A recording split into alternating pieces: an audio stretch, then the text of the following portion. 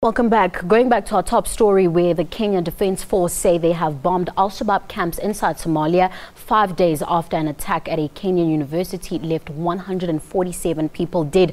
And for more on that, we're now joined on the line by our correspondent, Sarah Kimani. Sarah, can you provide us with an update on the raids in neighbouring Somalia by the Kenyan Air Force? Well, what we know now is that after the attack, the Kenyan Defence Forces used their Air Force wing, and we understand that they bombed several areas inside Somalia, several villages on an area called Gedo. That is the main region, and we understand that the area has about 800 people, but they say most of those people who live there are linked to the militant. As yet, they have not given the number of casualties, but this is the first major attack since by the Kenya Defence Forces against the shabab militants inside Somalia since the Garissa attack Thursday. Sarah, what is the feeling like on the ground, and how are relations amongst Muslim and Christian communities? Well, relations between Muslims and the Christian community in Kenya has not changed much. But you see, there is a suspicion when we speak to various people, religious leaders today holding a joint press conference saying that the country should remain united and that nobody should allow these attacks. And what happened just before those attacks, where we are told that Christians are separated from Muslims, to divide the country. But it is difficult at such points to be able to convince everybody that indeed this is not an attack on one religion. And President Kenyatta has had himself having to talk to remind Kenyans that Kenyans have lived together, united for a long time. However, when you speak to Kenyans in general, most of them are angry. They're angry because they feel the Kenyan government took too long to end the siege at the Garissa University, as I feel that there are no lessons that have been learned since the Kenya Defence Forces moved into Somalia and expected a backlash from the militants. Do you have an update for us on the hunt for the alleged masterminds of the Garissa attack? Well, what is emerging now is that one of his colleagues that he plans to travel with to Somalia is actually believed to be fighting alongside ISIS rebels. It is not clear when he left the country, but it goes to show the extent to which young people in Kenya have been radicalized, how young people are being taken advantage of by the extremists, but also shows that it is not only, like the feeling on the ground has been it's children from marginalized communities, it's children who have no education. The case of Abdullahi Abdirahman shows that indeed even children who have had the best in life, the pictures being round on social media show as a man in suits, a man, hanging out in very big areas where not your ordinary Kenyan would be able to go. So it shows that the radicalization and extremism is cutting across the Kenyan society, and it's not discriminating. Sarah, what are the people on the ground saying about Kenya's continued involvement in Somalia? Opinion is divided. Former Prime Minister Raila Odinga is among those people who are now asking that the troops should be moved back to Kenya, saying that a lot of lives have been lost. However, when the criticism has come that he was in charge, who was among those in charge of government then when it happened, he says that there should have been an exit plan, a proper exit plan, which is now lacking. The Kenyan government insists that it is in Somalia to stay. President Kenyatta is saying that Kenya is going to fight terrorism to the end, and it will ensure that Somalia has a stable government, because until Somalia has a stable government, then the regional neighbors will always be in problems.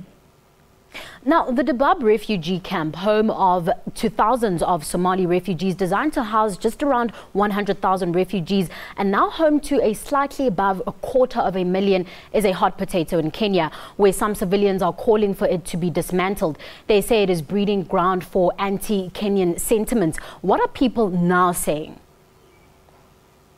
Well, it's also very divided, because initially the government was sure that or seemed sure in its answer, saying that they believe that some of the refugees who are hiding in the Dadaab refugee camp, and some of the militants who are hiding in the Dadaab refugee camp. But it is now imagined, like take for example, when President Kenyatta spoke on Saturday during the national address, he said that he is worried that some of these young people, these people who come to attack Kenyans, are actually living within Kenya and within the Kenyan Muslim community. So almost probably for him trying to shield the blame away from the Somali refugees. However, there are plans to repatriate Somali refugees back to Somalia into areas that are seen as safe and in areas that have been liberated by the African Union forces, AMISOM, that have been fighting in Somalia. Now, Sarah, I mentioned earlier that the Kenyan military has already bombed 2 al-Shabab camps. Now, can you take us through some of the security measures that the Kenyan government is embarking on to ensure that such attacks don't happen again? Security has been heightened across the country. Universities are now going ahead to use armed police officers to man their campuses. One of the Christian universities we had this morning may consider hiring the military to man its gates and to man activities inside the school. What it does is that when an attack like this happens, security is heightened immediately. You can almost feel it. But as the situation returns to normal, Kenyans mourn and they heal, they seem to forget, and you'll find that the troops or the security officers or the police officers are pulled away. And that is why when Minister for Internal Security, Joseph Kaiseri, was speaking on the first day of the attack, he said that indeed the Kenyan troops and the Kenyan government was caught unawares.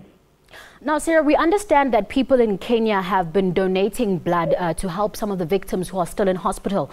Do you have any idea how some of them are doing, and can we expect the death toll to maybe rise for some of them who are terribly injured? We know that there are about 80 casualties from that attack, and the St. John's Ambulance and the Kenya Red Cross Society says for the moment they need about 10,000 units of blood. People really came out. Initially in the morning, it seemed like people were not going to come, or probably fearing to be in large groups or in crowds. But by mid-afternoon, the crowds were big and people came out. And when we spoke to them, some of them thought just donating blood for young Kenyan university students now in hospital, nothing serious injuries, was a show of patriotism. Others were very old parents saying, it could have been my son, it could have been my daughter. It is time to stand shoulder to shoulder with the parents who have their children in hospital. Now, Sarah, just lastly, you mentioned that President Kenyatta has been in the country and promoting unity, for the Kenyans. Now, can we expect other African countries to come on board in terms of helping Kenya through this crisis? There's been an outpouring of, messages of goodwill from and condolences from across the East African region, from South Africa, Nigeria, further even to the UN Security Council. They're all speaking with one voice. Earlier, if you remember, early last year, there was a conference on terrorism. The African Union saying that African governments need to work together to fight what they call transnational crime, saying that terrorism knows no country and knows no borders. Sarah, thank you very much for the update. We'll have to leave it there.